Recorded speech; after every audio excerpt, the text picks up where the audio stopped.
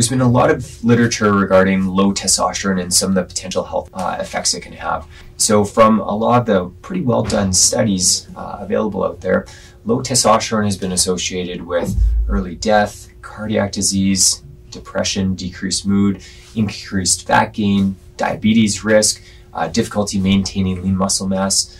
So there's a lot of factors associated with a low testosterone, and obviously therefore a lot of reasons to try to maintain a healthy and natural testosterone. Some of the questions that I often get in my clinic regarding testosterone is, what are some of the natural methods of trying to maintain a healthy level or perhaps even increase it a little bit?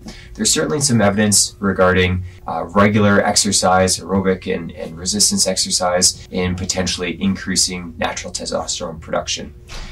Decreasing fat content and losing weight so you have a greater lean muscle mass and proportion of muscle to fat ratio. This has also been shown to increase your testosterone levels in many circumstances. Eating a well-balanced, healthy diet with lots of whole foods can help you achieve those goals in optimizing your body habits and maximizing your natural testosterone production.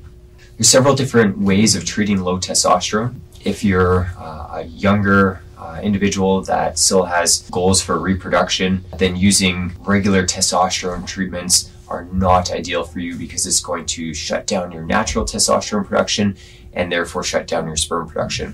There are a few off-label potential options that can sometimes be used in a young man that is symptomatic and has a low blood level of testosterone.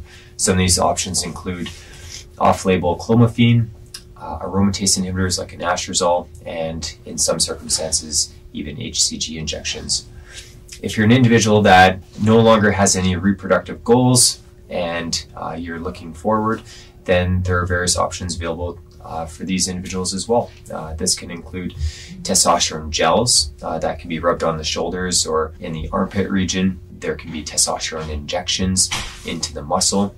Both of these have been around for a fair amount of time and can be dose titrated to fine-tune the testosterone levels into a good healthy range within your blood. And there's a new product to the market in Canada, an intranasal administration of testosterone, which has also been shown to be quite effective and slightly more physiologic with respect to impact on other hormones within your body.